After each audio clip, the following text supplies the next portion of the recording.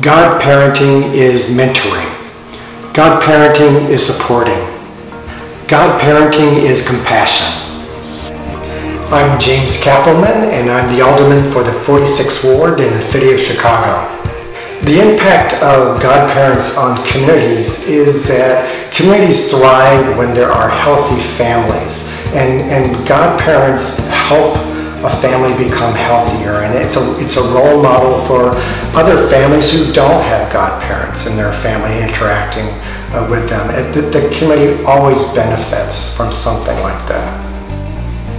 The reason why we need to add Godparents Day to the city calendar is because we need that reminder that families need support, the children and the parents, and Godparents Day serves as that reminder.